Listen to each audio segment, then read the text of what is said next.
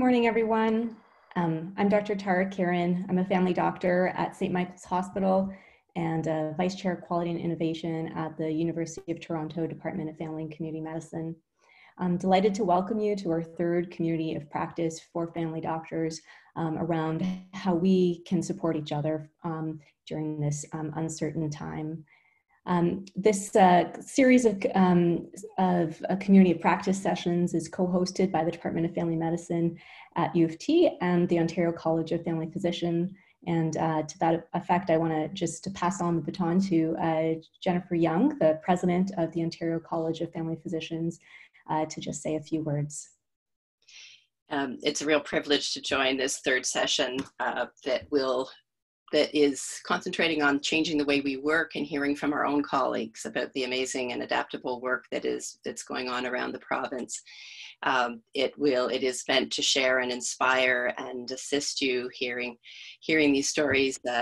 Each of you will take what you've heard and hopefully adapt some parts of it to challenges that you're facing in your practices now and in your communities.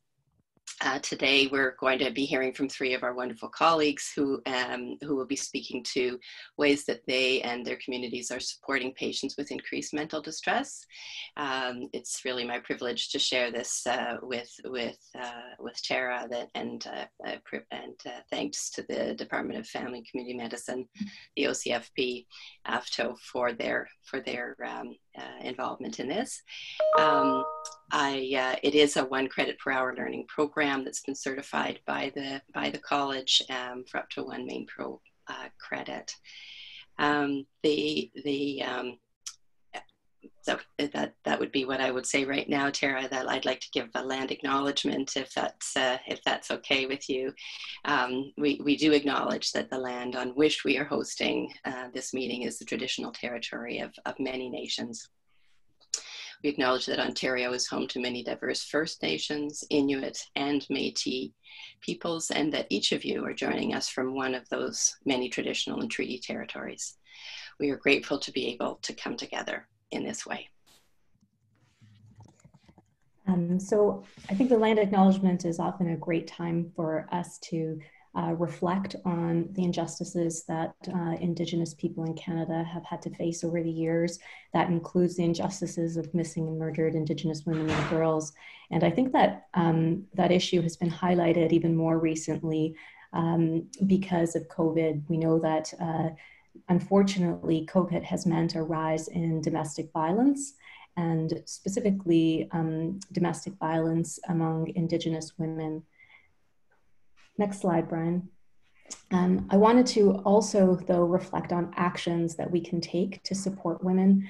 The three resources at the bottom are examples of resources that you can refer any woman to who's worried about domestic violence, who is experiencing domestic violence.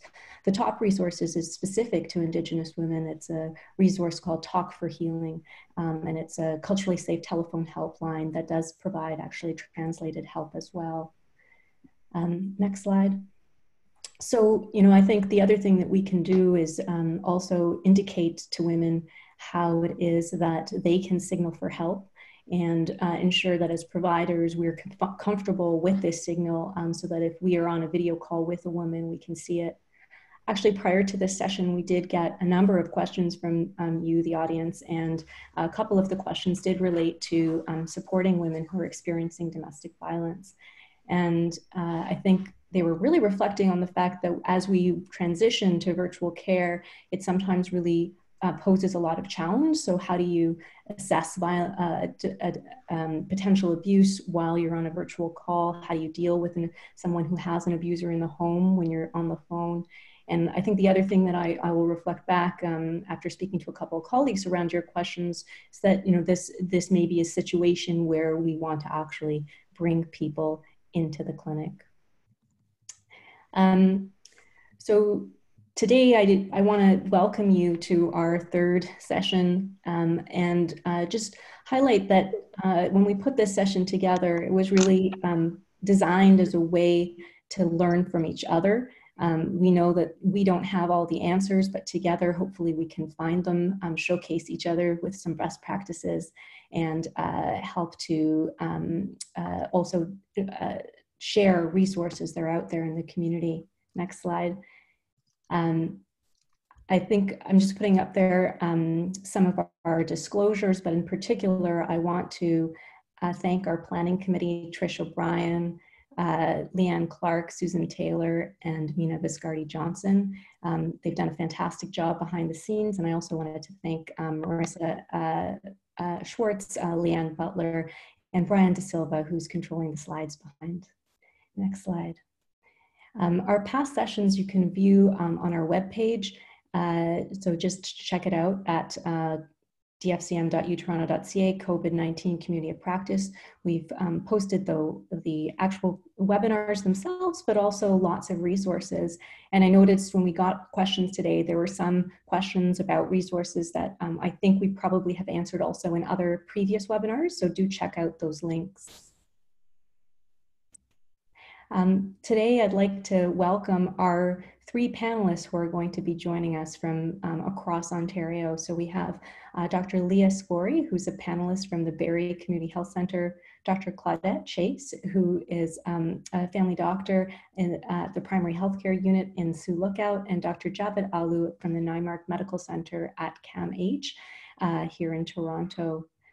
We're also lucky to be joined by 2 other panelists who are guests on every community of practice because of the wisdom that they bring and the knowledge that they bear. Dr. Jennifer Young, the OCFP president who you met, and Dr. David Kaplan, who's the clinical chief at Ontario Health Quality and also a family doctor at North York County.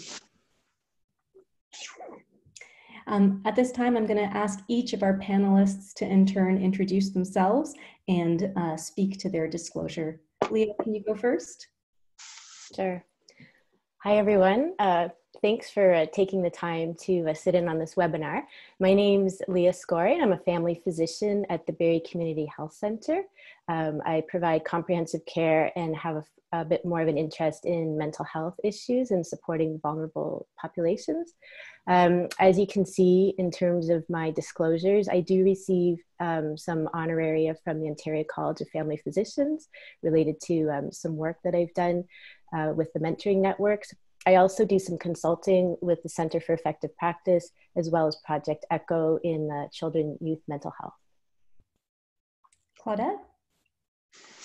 Okay, Claudette, who is rather stressed this morning. I have had some technical difficulties connecting and trying to do it all on half a cup of coffee, but I'm a comprehensive family doctor who does most of her work these days in a remote First Nation called Yabmatung or Fort Hope. And then still some hospital work, but less and less as I get older and older. And some phone backup. And in terms of disclosures, I have had honorariums from the OCFP, but that's it.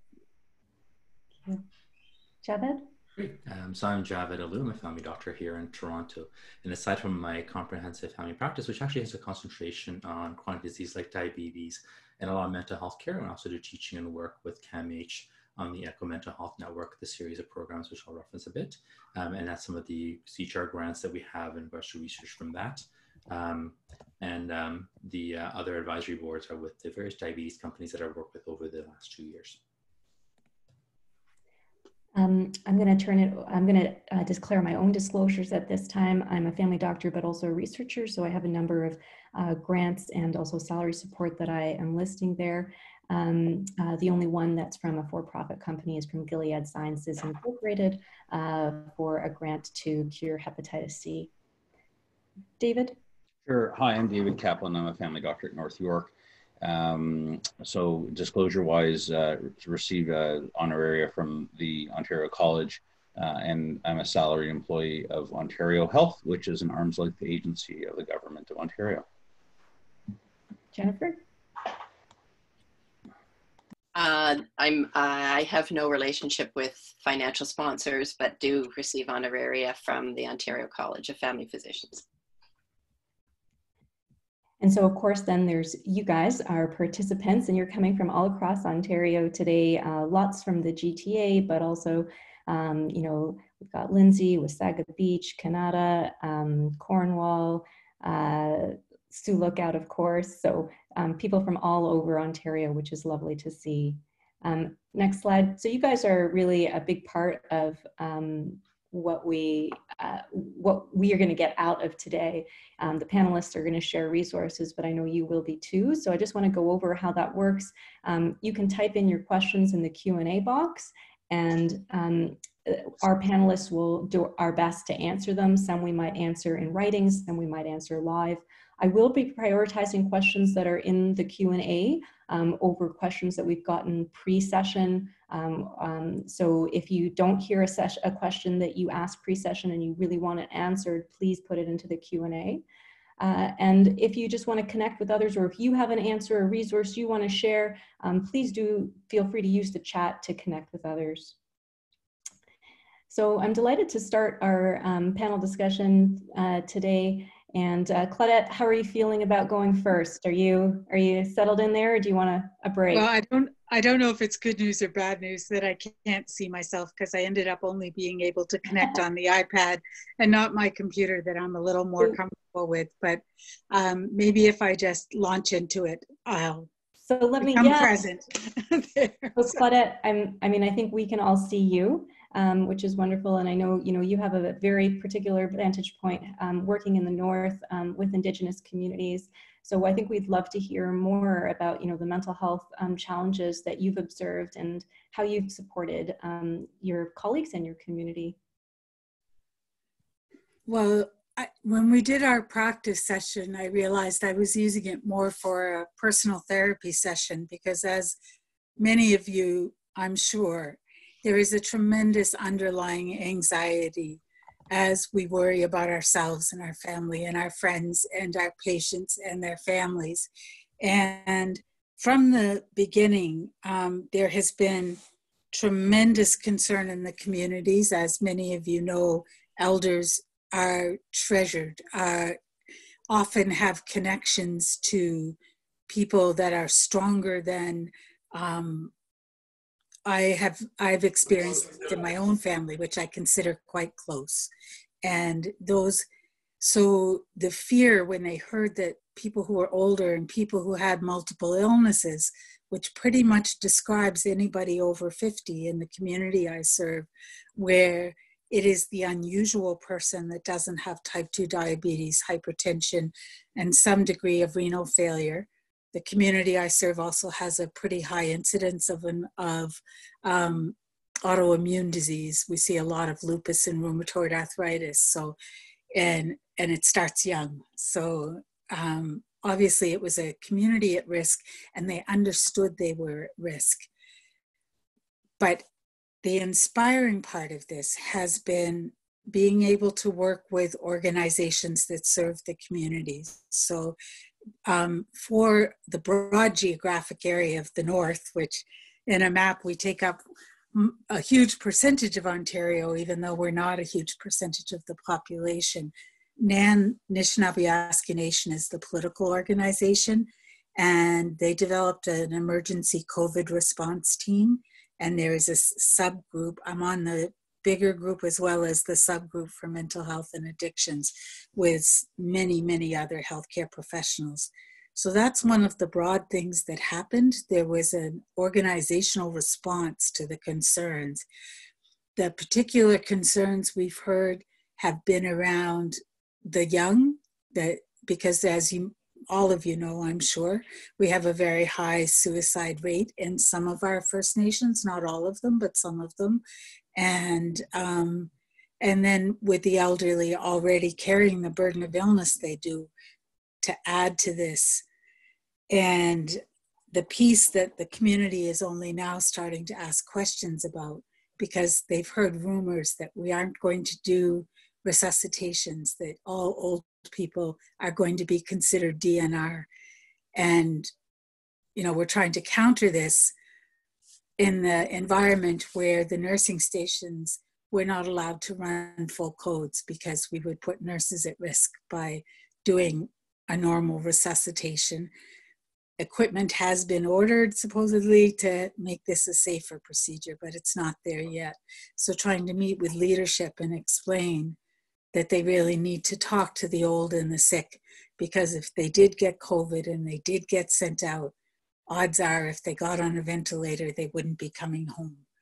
And those are the types of conversations we're trying to have with people now. And I must say I leak tears on pretty much a daily basis with this. So I can turn any session into a Claudette therapy session. So, but in terms of the resources, so started with NAN, and then Sioux Lookout First Nations Health Authority, which we refer to as SLFNA, and based in Sioux Lookout, provides program support. And they have a large mental health segment called NODEN. They have community wellness teams. We have tried to pull together, we looked where there were gaps on the committee, and we realized that for teenagers who like texting and technology a lot better than they like the phone and face-to-face, which is no longer available in most communities, though some communities have identified their wellness teams as essential workers who have to come in. So there is still some face-to-face, but for the most part, it's disappeared. So people who had several years relationship with a counselor now can only talk to them on the phone. There's wonderful ability supposedly through OTN and Doxy.me, which if any of you have tried, it's a really simple and protected way to do video. But we don't have fiber optic cable into Fort Hope, and the internet there is pathetic. Years ago, OTN did a big splash launch of giving us a second telehealth machine, but unfortunately we don't have the connectivity to run to at the same time. So it's good to have backups though when the other one dies. So the video conferencing, which has been shown in studies to be quite effective in remote First Nations in our area, and in fact often more effective with young people than the face-to-face, is not really feasible in many of our communities, although increasingly there is fiber optic. So we're trying to support at the community level. And the story I told the other day, I think is, I'll try to tell it quickly and then pass on to my other panelists. There was a death of a mental health worker in her 50s who had the chronic illnesses I explained, was on peritoneal dialysis, still came to work every day, a lovely, lovely person. And the funeral was held, we, from a distance, I do a call every morning with the community.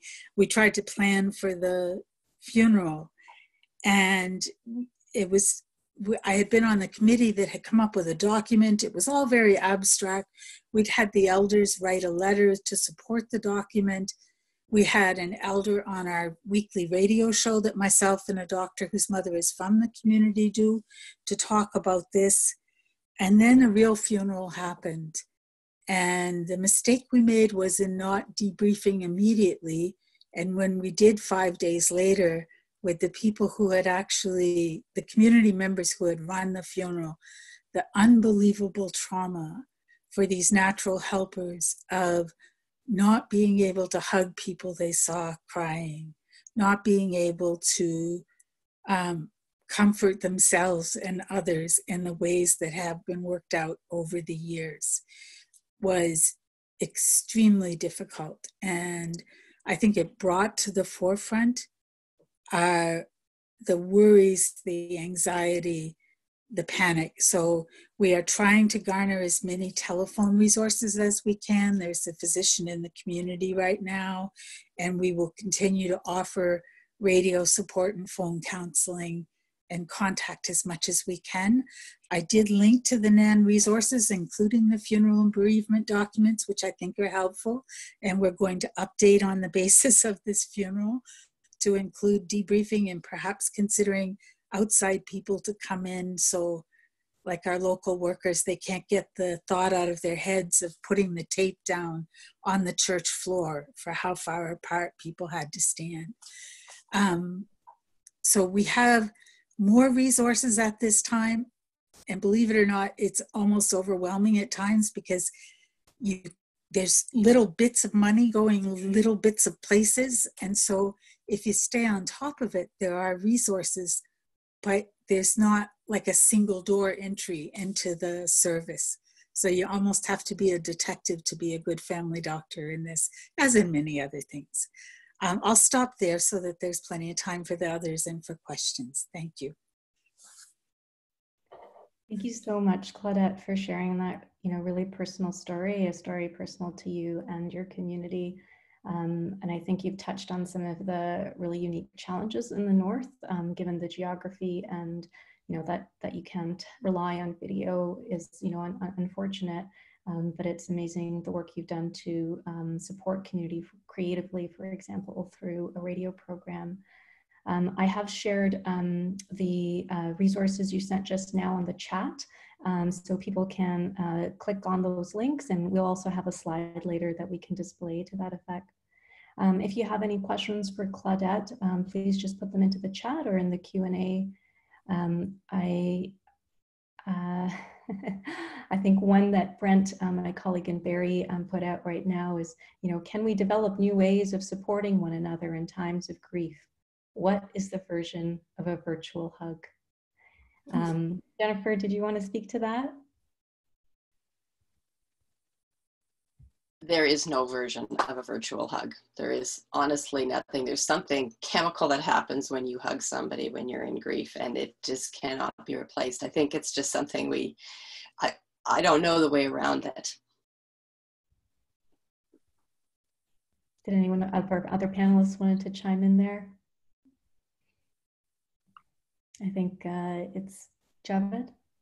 So I think Jennifer's right. Like, it's not going to be the same thing, and that's very true. And there's many different things a hug does for us. There certainly is that oxytocin release, that bonding support, the knowing we're actually physically holding each other up, not just emotionally or psychologically holding each other up. That actually is meaningful. But I think at least expressing that and recognizing we're actually both sad together, that we actually are not alone in the process, is something that we can actually begin to do. And I think conversations like the one we had today with Claudette, actually sharing, and we're all witnessing being together and understanding and seeing the parallels in our own experience. Two parts of this is a way that we are actually holding each other up right now. Even if we're not able to physically do it, we're doing it in the other ways that we can. And I think that's a start. It helps in the right direction. Yeah. So I think, Claudette, you've given us a unique perspective from the North, and we'll certainly have time to ask more questions of you. But I think at this time, what I'll do is I'll turn it over to you, Leah. So you work in a very different community in Barrie, and I know you have a large mental health and addictions practice, and you were also talking to us about your work supporting people who are homeless, who are living in an isolation shelter during this time. What are some of the reflections you've had on mental health and addictions during this time, and what has helped you to pull through, and what advice do you have for colleagues on the line? Yeah, thanks for that. So in our community, when we looked at what can we offer, it was maybe reaching out to the vulnerable population. And so many of the homeless people have been moved into a hotel. So we've pulled together to try and provide primary care support to the shelters. And so with that, I had an opportunity to provide an outreach clinic. So I was dressed in full PPE. And what I was struck with is, I rely so much on developing that therapeutic alliance and sort of holding this compassionate space. And it was really tricky where the resident I was seeing had a mask on. I'm in a mask with a shield. And it was really hard to sort of form that bond. It was a very different interaction. And I think as we move through this, I've become aware that I probably have to learn how to be more engaged in a virtual way. I find I'm, relying on the telephone because I'm more comfortable than trying to deal with the technical issues of virtual care right now. But again, that just creates a bit of a barrier. I think, listening to Claudette and Jennifer, and just the struggles with the amount of stress that everyone is feeling and how we sort of mitigate that becoming distress, is looking at ways to maybe comfort ourselves. So this would draw on aspects of mindfulness, self-compassion. And I think, Brent, if we can't give each other a hug, maybe we can give ourselves a hug. And so these are skills that I'll actually work with patients and ask them, would you like to learn ways to, when you're feeling emotional, when you're feeling upset, just ways to sort of soothe yourself. And my understanding is these come from these soothing gestures are actually arise from when we were infants and when we'd be held and comforted to release oxytocin. And so one is just, to even, you can cup your cheeks just to provide some comfort. The one that I like is just giving myself a bit of a hug and rubbing my arms in comfort. So maybe, Brent, that's a solution, is that if, we sort of all do that, then we're giving ourselves and everybody else out there a hug. And the other one is just putting your hands over your heart. And that can be really comforting as well. And so there may be one gesture that you find to be more soothing. The other thing is just working on doing some breathing exercises can be really grounding. They say that when there's a big storm, trees take deeper roots. And so this is a time for us to maybe just try and stay grounded as well with some deep breathing exercises. And there is an app, I'm not sure if we can pull it up. So it's called Stop, Breathe, Think. And this is something that I encourage patients who have access to apps to use. It is a free app. And what I really like about it is you first do a check-in. So how am I feeling right here, right now? So how am I feeling physically? How am I feeling mentally? And then I think the really important piece is how am I feeling emotionally? So it gives you a chance to check what sort of emotional expression you feel with with either a happy face, sad face. And then it gives you a list of emotions. And I think this is something as a society that maybe we haven't been as good at. I understand as physicians, we tend to try and squash our emotions and not to sort of tap in and deal with our emotions. However, we can't really tame what we can't name. So it really helps to identify what is the emotion I'm feeling. And then what I like about this app is it then gives you, based on how you're feeling in the moment, it gives you an appropriate meditation. It usually gives you a choice of 2. One might be 3 minutes, one might be 5 minutes to use. And so that's an exercise that I can encourage patients to use to help when they are feeling emotional distress. Because otherwise, I think what happens is a lot of people naturally use distraction. So they're binge watching, they're maybe drinking more, they're turning to substances, and it's not really allowing for those emotions to be processed. And it's only, if you think of all the sympathetic drive that people are experiencing right now, we need to try and balance that with some parasympathetic drive. And so teaching patients some tools to use would be really helpful. And I think these are tools that we can use ourselves. So I think that was really what I wanted to share, that hopefully can help our patients as well as ourselves. And I think Javid is maybe the next one who's going to assist us, hopefully with me. I'd like to learn more about the virtual aspect to provide care. Thank you, Leah. Wow, so, I think your comments have sparked lots of chatter on the chat box. I just, in response to the virtual hugs, there were some really great comments out there. Martin Withers said that, a surrogate hug might help large stuffed animal or pillow aggressively hugged with eyes closed, with picture of the individual present if possible. A few words spoken and even a picture or selfie taken and shared. Not the real thing, but better than nothing.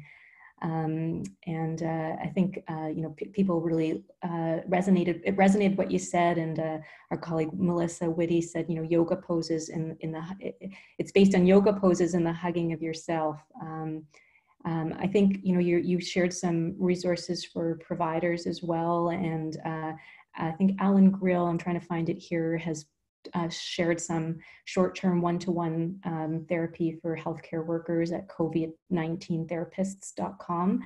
And he's also shared a slide around a link for CAMH healthcare workers. and some CBT that can be at info.mindbeacon.com. So all these great links that we will curate and put on our website. Brian, I wonder if at this time you're able to just share a couple of slides for our audience. So one of the slides maybe you can put up is mental health supports for providers. If you go to that, I think it's slide 21. So you'll just have to go through, yeah, perfect. And so I think these are a couple that I think Javed had recommended. Javed, did you want to speak to these two? Sure, great. So one of the first things, there's lots of programs actually. So we have the Coping with COVID Echo for health providers of all disciplines. And it actually is really great because it's not just physicians and maybe isolated communities, but everybody else there together you work with. So it's a chance to both just surface what we're doing here to some extent right now, but also how do we cope with being effective and actually dealing with issues that we're dealing with. So we actually become more empowered. And so you can actually sign up. It's a free session. You get your credits for it as well, but it actually gives you a chance to get grounded, learn new things, talk together about how you solve them, actually get re-energized again. It's structured very much for that. So it runs twice a week. You drop in when you can, but just sign up in advance. And we actually share the resources for everybody out there. So the resource link there is available for all the stuff to support various aspects of COVID care in your community. And the self-referral resources for CAMH for actually more intensive therapy is also available. And that's the link there. I'm going to turn it over actually to Jennifer, because Jennifer, you have another support for providers that you wanted to share.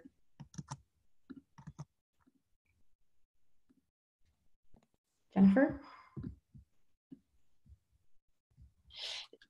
There's been an initiative with the Ontario Psychological Association that in concert with the OCFP, AFTO, and the NPAO, where the Ontario Psychological Association psychologists are offering pro bono counseling up to 6 sessions for frontline workers who have been affected by COVID. And that's not just healthcare workers, it can be grocery store clerks, etc. People who have been affected in a negative way by COVID. So that the resource is, I will put it up in the chat, and it is a referral for family physicians that, for those frontline workers, up to 6 sessions, free for people without funding for counseling. Thanks. Brian, are you able to move to the Mindfulness for Patients app? Slide, sorry. And so here are some of the ones that I think these are largely coming from Leah, and I think a couple from Javed as well, some resources that we can use for patients. I think there's the link to the Stop Breathe app that Leah mentioned, and I'll send these out on this chat as well. David Kaplan made a great point on the chat as well that, physical health is important for mental health. And we often, I think, when we think about CBT, sometimes we forget about the behavior part that links to the cognitive part. And I think he suggested, doing some online exercises, and he recommended actually one of my new favorite apps, the Peloton app. I will say it's helped me with my own mental health when I haven't been able to get out, and especially during a time when I was in self-isolation. So anybody want to speak to any of these apps, these resources on the slide before we turn to Javed?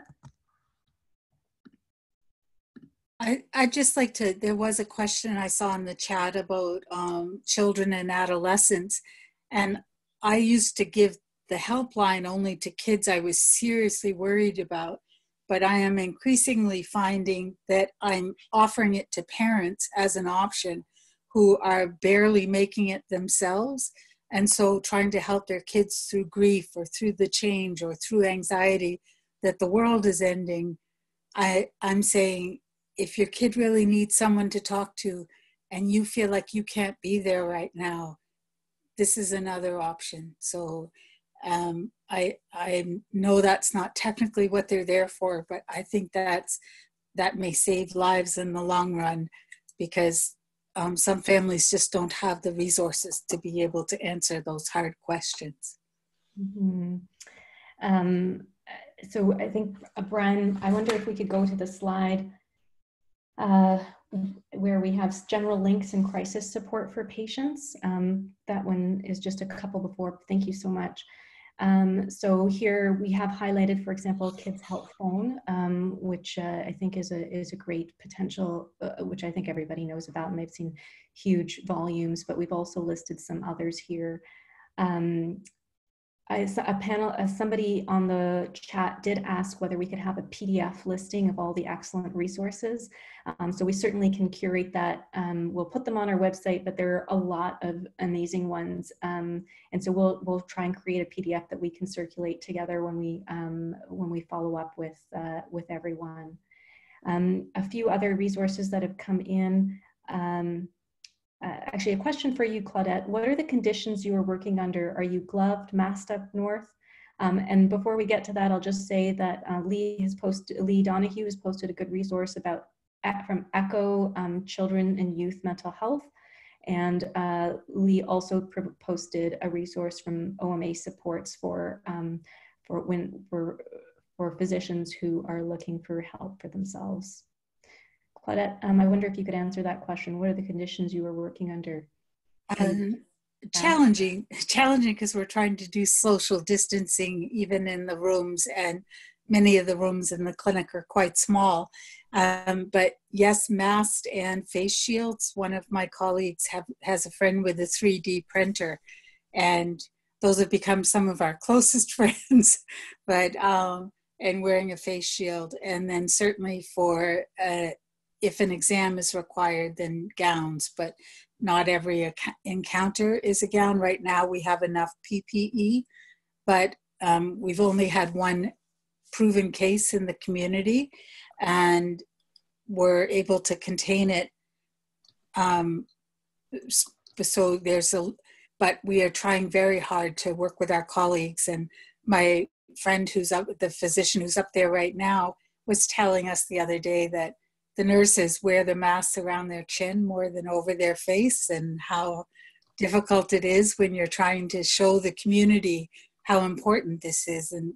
And then as healthcare professionals, people watch every move we make, right? So it's been challenging. Yeah. Somebody did ask, what are wait times like on these helplines or hotlines? It'd be a shame for a patient to call and have an inappropriate wait time. And of course, that's true. I'll say for my own patients, I use Gerstein a lot, and I think patients have been able to get through. I haven't heard otherwise from my own patients, but I don't know if any of the other panelists have any insight into the wait times. We tried the Hope for Wellness one just to ask them some questions, and there wasn't a long wait line. It could have been the time of day. And in hindsight, that would have been a good question to ask. Like, do you have peak times where there is, what's the longest wait time that someone would have? Leah, you wanted to chime in.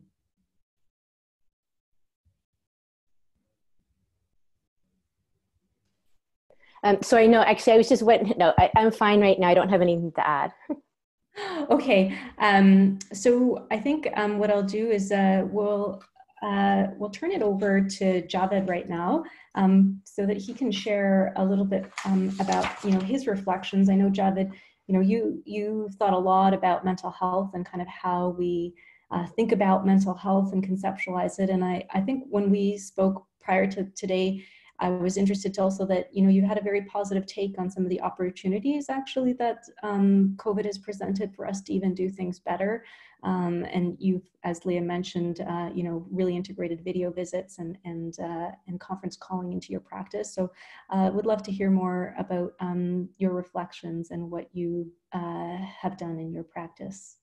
Great, thank you. And actually, I'll begin with a great comment that Brent Elsey made actually earlier in the thread, which really encompass a lot of this. So he mentioned was when we're feeling lost in the woods, his grandchildren, the first thing they do is find a tree to hug. And I think that actually was very much about situating yourself individually, but also seeing what's around you and what's available. And the learning process in that is that you're not as alone as you think. There are resources available to you right now, especially when you're feeling so lost and so much uncertainty in our world right And I think that's actually what informed the way that I was looking at COVID right now. And I appreciate this whole framing that we begin with looking at ourselves as providers and how we're interacting and where we get agency and ability to keep on doing what we need to do. I'm sorry to interrupt you. Just some people are having a hard time hearing you. Are you able to speak up or move closer to your computer? Yeah, I'll try boosting up the gain on the microphone if I can. How's that? Is that any better? I think you're just a bit distant, so. How's that? Any better there? Hopefully, yes. Okay, sounds good. So what I was noticing actually was that we actually need to consider ourselves in this own process. That conversation that Claudette and Leah all talked about is how are we able to actually function right now and be most effective right now and not get caught up in our own blind spots and how we're being effective and looking for what we can do differently. And so I'll come to the next slide here right now. Perfect. And what we recognize right now, we've always recognized that both mental and physical needs were part of what we actually to support our patients with.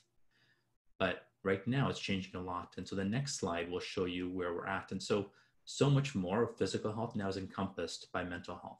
Our anxieties, our worries reflect so much more. So the next slide is how I actually started understanding the patients who came to me. So my practice, I'm a family health group with a very complex population of patients with physical and mental health concerns. Chronic disease is a very big part of my practice. And I realized very quickly that not just their ability to actually deal with mental health concerns ongoing was an issue, but how it actually impacted their chronic and acute physical health care.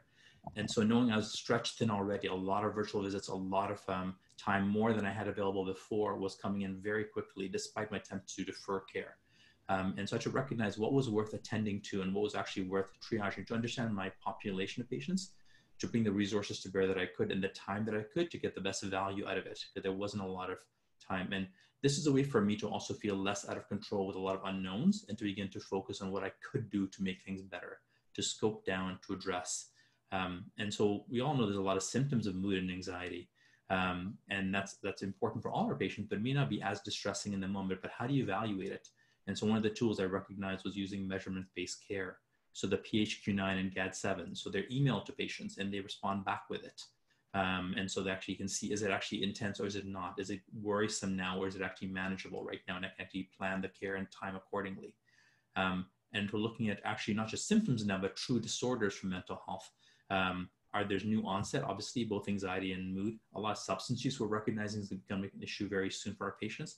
And there's actually screening tools that make it much easier so they can actually fill it out in their own words and you reflect back. And this is validated better than our usual asking questions here and there, much more accurate. And so it also puts more power into patients' hands. It's about them telling their story and you're responding to the story rather than trying to dig into them to make them tell you what you want to know. So you're hearing first and you're reflecting back and you're focusing your care accordingly. For pre-existing disorders, so aside from the usual ones I mentioned there, personality really comes in. So a lot of patients are decompensating in this context. Other ones are actually doing better, and this is the challenge. So I've had patients who had a long history of trauma in their childhood, but actually are safer in their adulthood, who are struggling with anxiety and other challenges for the last couple of years, who a lot of them, it was actually very surprising to me, commented that they felt calmer and more stable than they expected to feel when it first started hitting our communities in March. And they're actually having their family members comment on this to them as well. And so through reflection, they start to talk about what actually might be helping them. So it's worth understanding that their struggles in childhood, living under dangerous conditions for so long, actually, this is in some ways more familiar for them, a big threat that they couldn't control. And they had learned to function by focusing on what they could within their sphere of influence and surviving. And they are resorting back to that mechanism right now to cope and actually doing very well because of it. Out of that, even though it's an immediate benefit, there will be long-term concerns to watch for as well, because they might revert to old ways of coping that are not so adaptive going forward. And so sensitizing them from now and actually being ready for that conversation later, structuring meetings in advance with them rather than waiting for crisis to emerge and only reacting was a good way of keeping things stable in the long run. And definitely, we already know that the implication on physical health for our patients became very unstable as well. So people who are less active, stress eating, not taking their medications because they're distracted as well, start decompensating a lot of chronic conditions as well. And as I said, some people, because they have now more time, are actually being more active. So evaluating and then deciding who in my practice do I need to worry about, who do I not need to worry about, and really quickly beginning to plan your time over the next while to monitor who needs it most by screening everybody early on. and the implications on acute care, so new onset. So in my practice alone, which is a small, pretty intense practice, we're having 3 concurrent workups for cancer that started within the last 2 weeks, and pretty serious and concerning ones. Some people willing to get tested despite their COVID concerns. Some were resisting coming in. I had a patient yesterday who actually has very, very severe anemia to the point where she actually needed transfusions early this year, who was supposed to go for follow-up, who actually didn't go because she was so worried about COVID, and actually could barely walk around her house because she's so tired. And we have had a plan to support her to get the care we wanted, getting cancer care diagnosis and managing it with this distance happening everywhere right now. So recognizing explicitly upfront, raising the concerns with patients made it much easier to have those conversations rather than waiting for them to say things they may be uncomfortable or shy or not want to talk about. So normalizing it really early on helps. And I know for me, I'll close here, the biggest anxieties I had personally were at the end of February, actually before everybody else got worried about COVID, when I felt it coming and need to advocate. And I felt a bit calmer over the last month when actually more people were doing everything right. And again, now as we get closer to reopening, the anxiety increases again. Will we do it safely enough? What's a new step? Because we actually haven't got all the pieces in place yet to make it safe going forward. And we haven't got society on board yet fully for how to reopen safely in a measured, slow way, though our politicians are obviously trying as well. So I think there's lots of opportunities. I found virtual care helped connect patients who actually so I use video a lot more. There was a lot of effort getting my seniors involved, but actually the ones with hearing impaired could actually type in the chat, or who could actually lip read me talking, and that was easier than trying telephone care. A patient who actually had her voice box removed for cancer about 2 months ago, who actually could type in the chat, who actually couldn't necessarily have talked on the phone either. So opportunities to connect with pharmacists, with other virtual care. So now this virtual code allows physicians who couldn't be part of case conferences because of the funding models to actually engage in them and participate with their patients and the other providers to coordinate care better. So a lot of new chances as well. I'll stop there. Thanks so much, Javed. I think I'm going to ask Brian to just go to the next slide. Because I think this is where you're sharing there were some questions on the chat about the measurement tools that you've recommended. And I think this is a slide that summarizes some of them. David Kaplan did mention on the chat that, he uses Ocean to send questionnaires, and then they are integrated into the EMR. I do actually the same, and I find I can even do that while the patient is on the call with me. And it's a great way to check in and do the tool. Anything you wanted to mention specifically about these tools, Javed? So recognizing even if you don't have a fully integrated system, right now we should take advantage of the loosening of privacy laws, because there's no point in actually making sure we met the expectation of the Privacy Commissioner, do what's safest and best for the patient right now, privacy being a consideration that comes secondary to providing value first. And so I have patients who actually, it's easier with asynchronous emails. You email them the night before when I book their appointment, fill this out before your appointment, send it the night before, we review it at your appointment. So it's actually much more standardized. It's easier to keep up with the volume.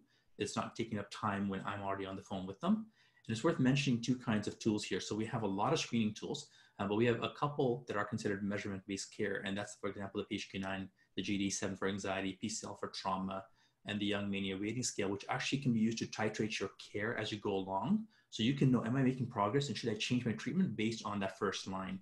The other tools are good for screening, but not necessarily good for actually knowing if your treatment is effective. So this is good with guiding practice with the measurement escape tool. Audit C is the second link, which is really important for substance use. It's patient filled out. On that site is also resources for patients to self-reflect and understand, and they can come to you. So you can offer a resource, and then they'll come to you when they're ready to see how they're doing with it. Thank you, Javed. So I'm going to also go now to some questions that have been posted. Leah, I think you were going to answer Risa Boardman's question. So Risa had asked about, she has several patients in her practice whose manifestation of anxiety is somatization, and every call is a new physical complaint. They won't reach out for virtual help as it's not a physician examining them. She's seen them at least once in the office, but it's been really hard. And as soon as we resolve one physical complaint, another appears. What suggestions do you have, Leah? Yeah, so this is such a tricky question. And it's really hard to try and influence patients to explore the possibility that maybe it's, sort of the emotional distress that's presenting physically. So trying to sort of introduce the idea. Certainly, I think I often start by saying, it sounds like these symptoms are causing you a lot of distress, and sometimes that distress can make things worse. You know, would you be interested in maybe, I use very soft language, maybe, you know, trying to do some exercises or some breathing exercises just to see if we can kind of lessen the distress that you're feeling. And so this would be doing some breath work, and also, again, just some meditation. So there are meditations that you can find, like, so if someone's having like more irritable bowel symptoms, you can search for that, and there might be a meditation where they're sort of like focusing on the symptoms that they're having, but then they notice sort of before and after the meditation, those symptoms have lessened. And then it's about, again, sort of just cueing them to notice the before and after. So, you know, how are you feeling before the meditation? And then afterwards, what was the difference? And this is also an opportunity to introduce, if they're okay with this, to try a body scan, because what happens is our brains can really start to focus in on one part of our body. And so with a body scan, we're just trying to tap into like our entire body so that we're aware of symptoms that might be that we could notice elsewhere, so that we're not sort of focusing on one part. And so it's a bit of education. I think the eMental Health, so if any of you are not familiar with that website, that's out of Ottawa, and they have a primary care provider sort of database. So whatever the issue is, and they do have support for somatization. So you can go to eMental Health Primary Care, click on somatization disorders, and it will just walk you through like what questions to ask, how to approach it, how to have the conversation. And I think that's a really good resource that you could maybe use as well. Thank you. You know, we've been sharing a lot of resources, and maybe Brian, are you able to pull up the slide resource hubs for practitioners?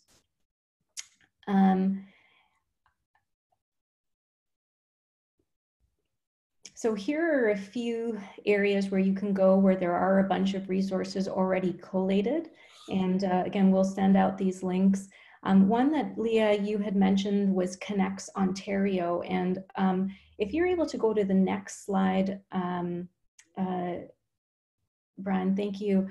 This was actually, I thought, pretty neat. You shared with me your text chat with Connects Ontario, and I wonder if you could just speak to your experience using Connects Ontario, because I certainly myself hadn't used it in this way, and it seemed like it was a 8-minute interaction, and it resolved your issue.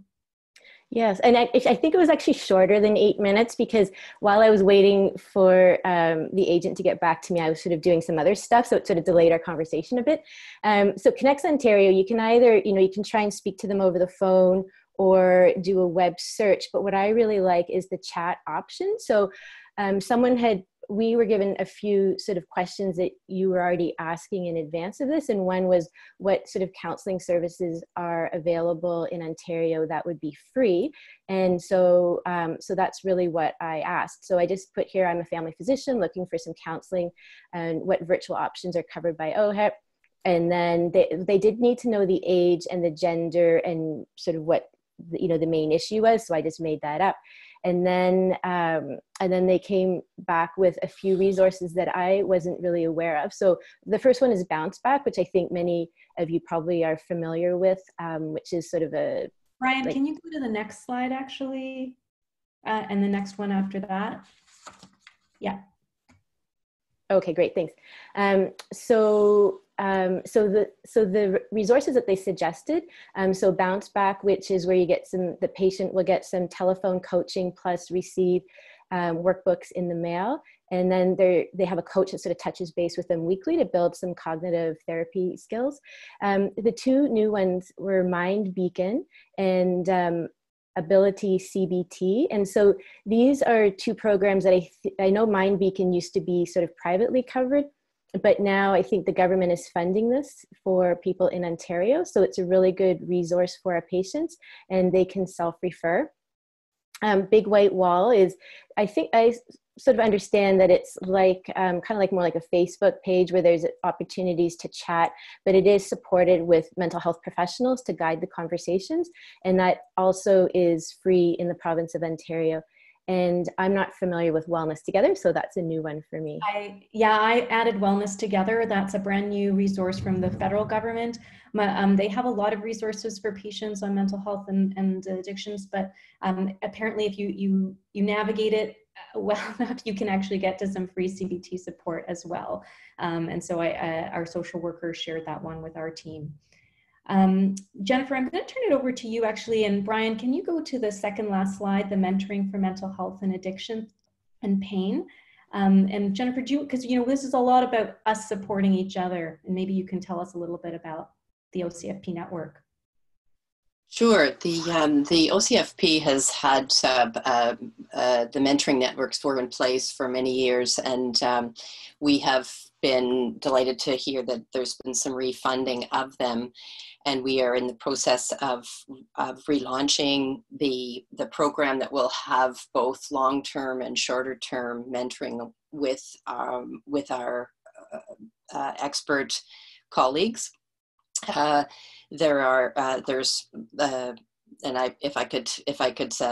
could take the liberty of saying you've been a real integral part of the mental health mentoring network over the years, and so mental health, addictions, and pain are opportunities for family physicians to connect with other family physicians and experts in the area of these three areas to establish a mentoring relationship.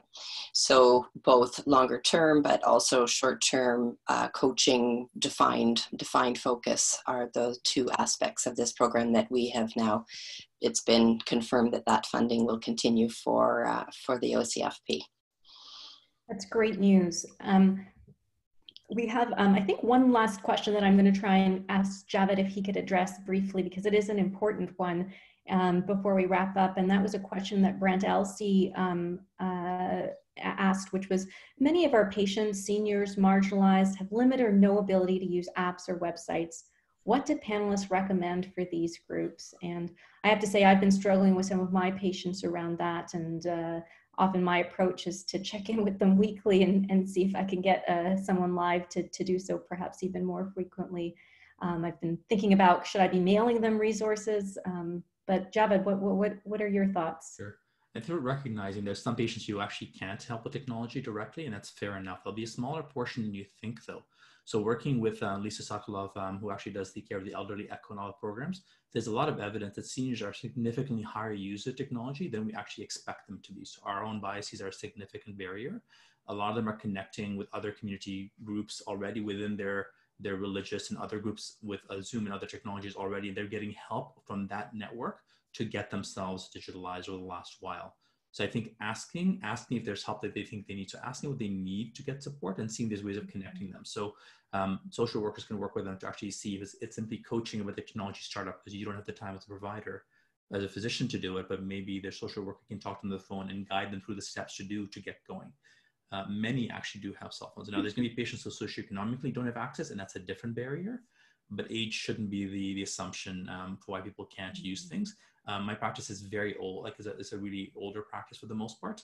And actually it's shocking me how many of them are comfortable, and I'm really happy to actually use video and connect after this and be supported that way. So I think differentiating who really can't be helped, getting them support for the transition, because this is going to be an 18-month process and we can't leave them hanging without adapting to the new reality. Like government is even banking on seniors care through technology going forward. Thank you. It's Claudette. Could I just? Yeah, Claudette, please go ahead. But maybe because I work in an area, and well, I think we all do really, where people die from mental health reasons. So I believe those people who can't get the care other ways, those are people to me that it's worth gowning up and putting my mask on and seeing. And I think that sometimes we have to acknowledge that that's a life-saving measure. And I want us all to be really careful. But I firmly believe there will be people we need to see and assess in person because they lack the technology, the ability. I think of my mother-in-law who's 84 with severe glaucoma, and it took her forever to learn to say, hey, Google, play Charlie Pride. You know, she's not going to be accessing mental health resources over the computer anytime soon. So thanks. Sorry. Claudette, I think that's a really important note to end on. I mean, so I will also say, you know, with the socioeconomically disadvantaged, our own practice has been trying to collect cell phone donations and tablet donations, and has also sourced some resources where people can get free or low-cost internet. So we can certainly try and share those as well. But Claudette, you make a fantastic point that, you know, seeing someone who's in a mental health crisis, someone where we are suspecting domestic violence, those are reasons where we need to bring people in and protect ourselves and them appropriately. So thank you for reminding us of that. Thank you to everybody who shared today, our panelists, but also all of you in the audience. We've had so many amazing resources flying back and forth on that chat, and it's going to be our job to pull them together for you. We do commit to putting them up on our website along with a recorded version of this webinar. In addition, we will take up your suggestion and put them into a Word or PDF document that you guys can circulate to your colleagues. We put up to the websites where OCFP has a ton of resources, and we put up our U of T DFCM COVID Community of Practice website. The main pro credits will be emailed to you within 2 weeks of the session. No, it does not automatically, unfortunately, go to your main pro. You do have to manually put it in. But thank you to everyone today again for coming in. This has been, I think, one of our most powerful community of practices to date. Join us in 2 weeks for our next session, and stay tuned for those details. And in the meantime, stay safe.